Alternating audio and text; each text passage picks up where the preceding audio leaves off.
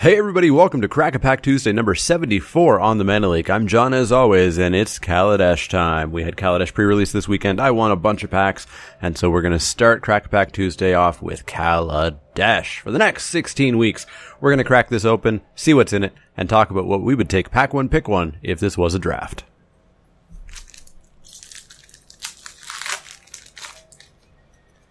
Up first, we have Aviary Mechanic. Aviary Mechanic is 1 and a white for a creature, Dwarf Artificer at common. It's a 2/2, and when Aviary Mechanic enters the battlefield, you may return another permanent you control to its owner's hand.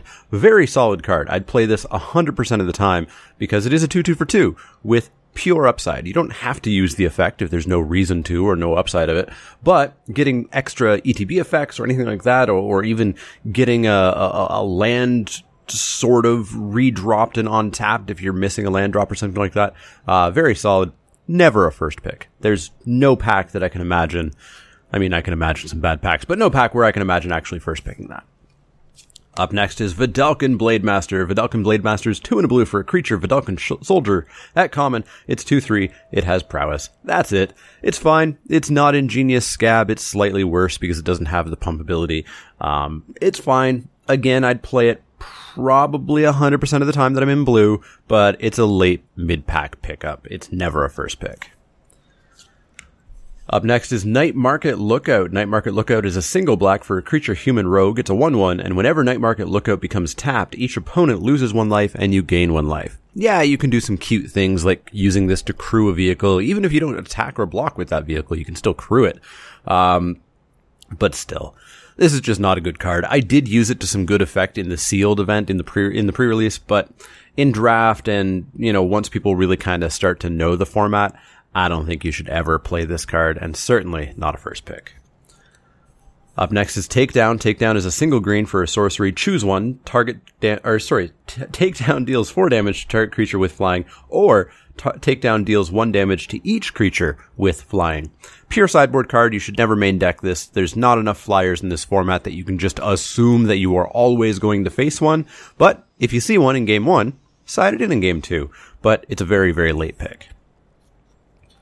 Up next is Impeccable Timing. Impeccable Timing is 1 and a white for an instant at common. Impeccable Timing deals 3 damage to target attacking or blocking creature. Very, very solid. Obviously doesn't kill everything. It doesn't kill X4s, but it does kill X3s really, really well. The fact that it's attacking or blocking means that it's still conditional, but way less conditional than some other removal we've seen. My favorite use of this was killing Renegade Freighters, the 4/3 that attacks as a 5/4, having them crew it up and then turn it sideways, and then me saying, before the +1/+1 trigger resolves, I'm going to deal 3. This is a first pickable card. It's not the best removal by far, but in a weaker pack, it could be first pickable. Our pack's still going to be weak for a little bit. Fireforger's Puzzle Knot is up next. 2 generic mana for an artifact. When it enters the battlefield, it deals 1 damage to target creature or player. Pay 2 and a red, sacrifice it to do that again. Terrible. Absolutely terrible. If you find yourself up against a lot of X1s, and I don't mean 1/1s, if you see a bunch of 2/1s or 3/1s and you think you can get some value out of this, sure. But if you're putting this in just to kill a servo, you're wasting a card slot. Not a first pick, and barely playable, if ever. Up next is Curio Vendor. Curio Vendor is 1 and a blue for a creature Vedalken. Nothing else. It has no class, and it's a 2/1. And that's it. This is, I'm desperate for a creature playable. And that is it. Generally, you should not be playing this, and you should never be actually spending a real pick on Curio Vendor. Up next is a real pick, Chandra's Pyrohelix. 1 and a red for an instant. Chandra's Pyrohelix deals 2 damage, divided as you choose, among 1 or 2 target creatures and or players. The versatility on this is fantastic. You can kill an X1 and ping your opponent. You can kill 2 X1s. You can kill an X2. You can finish off things in combat because it's instant speed. So many things you can do with this. This is a functional reprint of Twin Bolt from Dragons. And yeah, it's 100% first pickable. Again, not unconditional removal because it only kills a very specific class of things, but the versatility is fantastic. Up next is Cogworker's Puzzle Knot. Cogworker's Puzzle Knot is 2 generic mana for an artifact. When it enters the battlefield, you get a servo. Pay 1 and a white, sacrifice it to get another servo. This is probably the best Puzzle Knot, and I still would relatively rarely play it. Certainly not a first pick, just Puzzle Knots are so weak. Up next is the Renegade Freighter that I was just talking about. 3 generic mana for an artifact vehicle. It's a 4/3 when it's on, and when it attacks, it gets +1/+1 and gains trample until end of turn. It has trample. Wow, I forgot that was even a thing. I usually just killed them so fast with my impeccable timings. Crew 2, which of course is the fantastic crew number. Crew 2 is easy, it's fine, you can almost always turn it on. Crew 3 and above, pretty hard to pull off. Renegade Freighter, I think, is probably first pickable. It's nice that it goes in basically every single deck, and it just attacks like a beast. Really solid vehicle. I think I maybe even like it more than the Sky Skiff when we're talking about common vehicles. I would, at least for the moment, consider it to be a first pickable card. Our first uncommon is Whirler Virtuoso. Whirler Virtuoso is 1 blue-red for a creature Vidalcan Artificer. It's a 2/3. When it enters the battlefield, you get 3 energy, pay 3 energy, create a 1/1 colorless Thopter artifact creature token with flying. Very solid card. I don't know that I'd ever first pick it. I don't know that I would commit myself to blue-red right away, right out of the gate with pack 1, pick 1. If I was in blue and thinking about red, I'd probably take it. Same thing for red thinking about blue, and obviously if I'm in blue-red kind of in pack 2, pack 3, yeah, I'm snatching this. It's a really good card. I just don't think I'd ever first pick it. Up next is Experimental Aviator. Experimental Aviator is 3 blue for a creature Vidalcan human Artificer. It's an 0/3, it has flying, and when it enters the battlefield, you get 2 1/1 Thopters with flying. Solid card, totally fine. The 0/3 is a decent enough blocker, and you get 2 flyers out of it. The 5 mana hurts a little bit. You know, that's a lot of mana to just be getting a couple of 1/1 attackers, but, you know, it's still okay. I haven't played with it. I haven't played against it. I don't know if it's first pickable.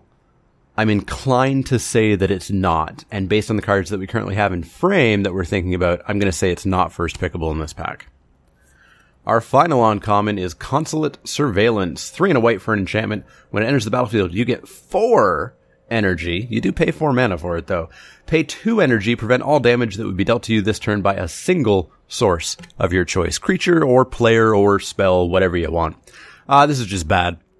There are way better ways of getting energy, and you really don't want to be spending energy on a single target fog. That's no. Just no. Don't first pick it. Don't last pick it if you can.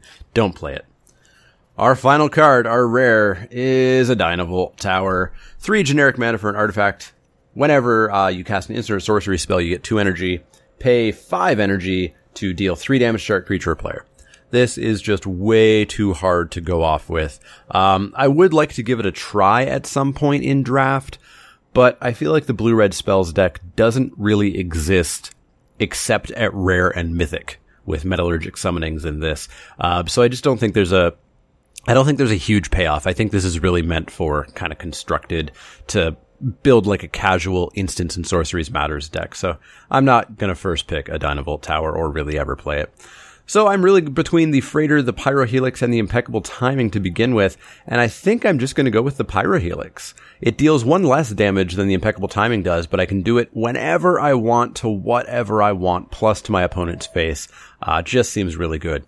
I definitely wouldn't fault anybody for taking the Freighter or the Timing, though, but I'm going for the Pyrohelix. Let me know what you would have taken out of this pack. Would it have been the Pyrohelix, the Freighter, the Timing? Are you all in on the Tower? Let me know in the comments down below in the little poll in the top right-hand corner. As always, if you have any questions, comments, or suggestions, you can find me on Twitter at TheManaLeak. That's L-E-E-K like the vegetable, not the card. You can also find me at Facebook.com/TheManaLeak, Twitch.tv/TheManaLeak, and if you want to throw some support my way, you can find me at Patreon.com/TheManaLeak. You found me here on YouTube. Make use of that comment section. Click that thumbs up icon if you like the content, and click subscribe if you haven't and want to see more. As always, if you have any questions, comments, or suggestions, let me know. Otherwise, I will see you all tomorrow for Wacky Wednesday.